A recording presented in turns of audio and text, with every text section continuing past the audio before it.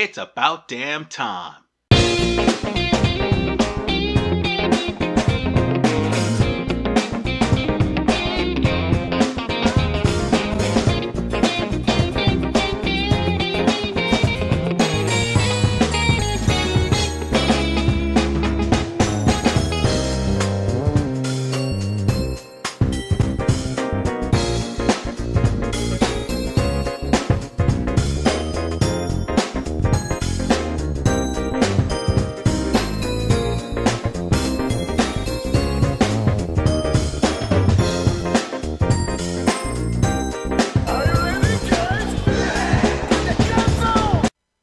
Here's the thing, I like Dynasty Warriors 7, despite how Steam screwed up the port for Dynasty Warriors 7 Extreme Legends.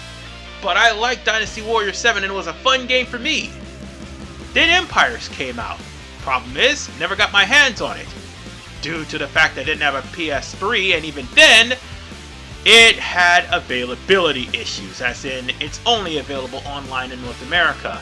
And now altogether, for the PS4 Plus Premium. Yeah, already we see a black mark on this game, but does the rest of the game actually make up for the fact that you have to go through great lengths just to play it? Well, that's what this review is for, to break down the cons and the pros of Dynasty Warriors 7 Empires. So, with that said, ladies and gentlemen, let's not waste any time. Let's crack this game that's been elusive to me open right now. See, this is the reason why I harp on exclusivity in all of my reviews.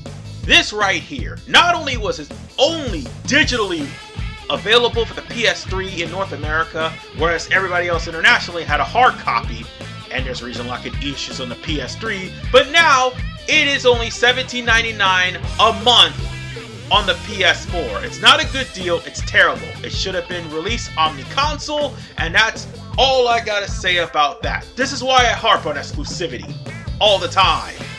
For a game that is very elusive, it has such a bare bones menu. All the options you have is there, even if you import data from Dynasty Warriors 7 Extreme Legends. So basically speaking, not only is it bare bones, but Koei had the utter audacity to do the one thing that it loves to do, that it shouldn't do, but it does. Add DLC to a game, which by the way, you're not going to be able to have access to because it's no longer on PSN. And speaking of PSN, it's streamed via PSN, so therefore, you're gonna have to rely on the network of your service. God forbid if it gets cut off, there's no game for you. And by the way, God forbid if the frame rate drops too. And speaking of dropping, or should I say difficulty drop, the fame pretty much alienates the entirety of the game. There is no difficulty here. It's just the higher your fame, the more powerful you get, the lower your fame, the more you're gonna get your ass kicked. And you won't be able to do anything without fame. And with that said, I am going to go to the pros. Also, before I go, let me point out the most baffling design flaw when it comes down to streaming the past games. Having the start and select button being attached to the left and right side of the touchpad is an absolute inconvenience, because when I call my horse, I inadvertently get brought back to the main screen. Just thought I'd point that out to you. Now we go on to the pros. Oh, there are pros to this game, and a good number of them. The fact that you now have 200 characters to work with, and a lot of space to put them in as opposed to Dynasty Warriors 6 Empires, and more importantly, you can simply buy all of the armor from past games with bonus points by just simply playing the game and accruing bonus points. Armor, by the way, that used to be DLC in Dynasty Warriors 6. But more importantly, they actually have more to work with than 6. Maybe not as deep as 8, but they have more to work with 6. Definitely more to work with 9, but the most important thing they have, that you will never see at Dynasty Warriors 9, Jiggle Physics. That's right, this game is the last game, or second to last game to have them. 8 somewhat had them, but not by much. And also they have a catalog button where you can just simply pick whatever outfit you have instead of using the slider, and it makes things a lot more convenient. You can mix and match outfits, you can mix and match armors, it doesn't matter. You can make your character as unique as humanly possible. Something Dynasty Warriors 9 Empires have completely forgotten about. But the best part about this is you can actually use different weapons, and you can use different EX modes if those weapons just happen to be clone weapons, but more importantly you can use a different Musou 1 and a Musou 2 for your weapon. So you don't necessarily have to have the base weapon to use the Musou. Why didn't that actually work out in Dynasty Warriors 8 and 9 Empires? I don't know. I don't know why they took that away, but that's the best thing they ever had. And more importantly, being able to choose your ability type is great, and your fame will actually affect what kind of stratagems you get. Yeah, fame sucks. Fame royally sucks.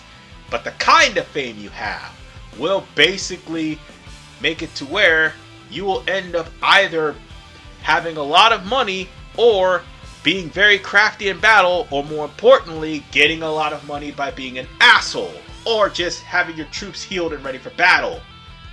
But whatever the case, stratagems are key, especially in battle, because it makes you think, and more importantly, you could screw over your enemies, especially with rock slides, pitfalls, ambushes, supply depots, you name it, you could screw them over so long as you get the stratagem. And of course, you're going to get stratagems from playing Empires mode, whether you're a ruler, a subordinate to a ruler, an officer, or even a vagabond.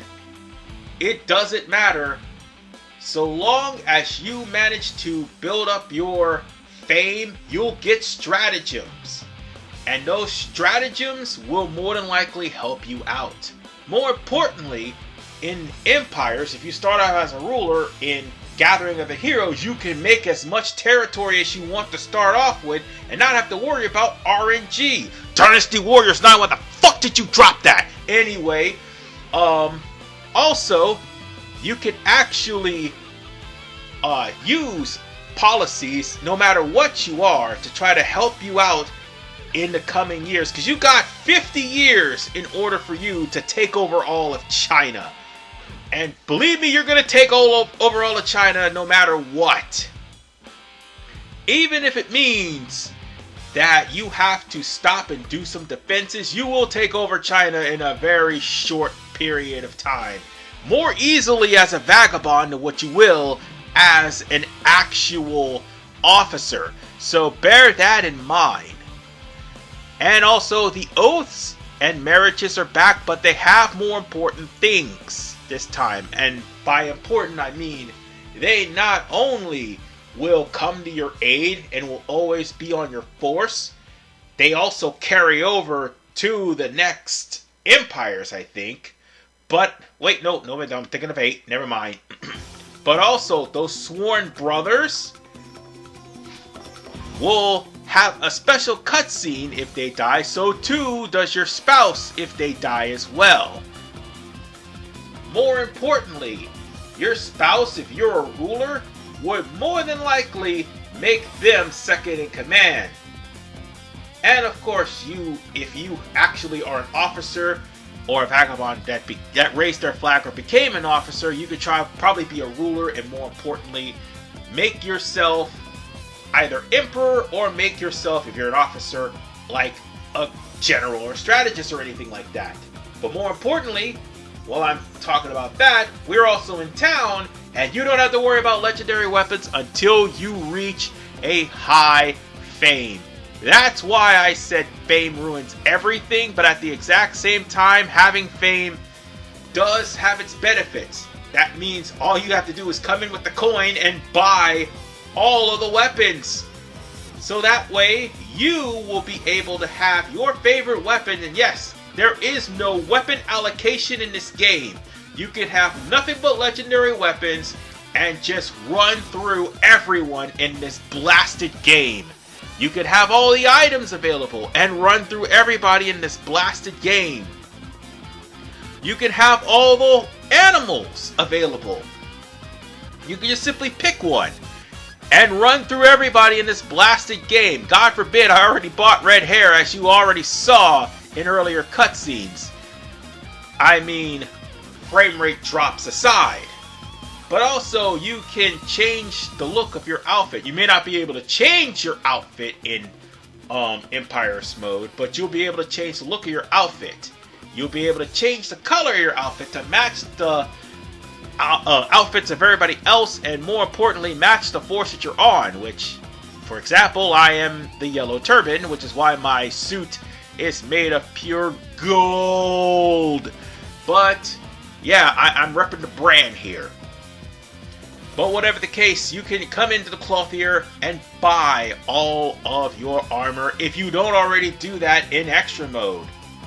Whatever the case you could do, you can always come to town anytime. And by the way, coming to town will not cost you a day or cost you a turn.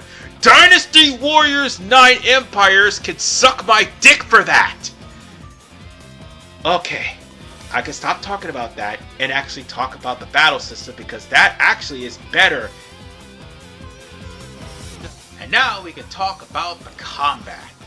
The combat, let's be honest, is better than 7 because there is no skill grid. All you're doing is just beating the enemies with your skills alone, because all your EXs are available and all of your skills are available by Jump Street. You don't have to put skill points on anything. Well, you do have to train up your levels so that you'll have more troops to work with and raise up your fame, much to my chagrin. But you won't have to worry about skill points ever again, nor dim sum, Musa wine, swords and shields. Something Koei thankfully have gotten rid of once and for all, because it's not in the later games. And with that said, we can now go straight to the rating. And with the pros and cons compiled, it is now time for to give this game a rating. Dynasty Warriors 7 Empires gets a rating of good. And there's a reason why. For everything that it has done right, it also done things wrong. I didn't mention the English dialogue because it was a no-brainer by now with Dynasty Warriors 8 Empires and 9 Empires. But the point of the matter is the exclusivity and fame. The two key things that made sure that this game did not get any higher than a good. The fact that it's hard to get to, and the fact that fame doesn't increase difficulty, but just slows things down to a snail pace. It's just absolutely terrible. Other than that, the game's fine on its own right. And with that said, I'll see you guys in the next review. Take care and peace out.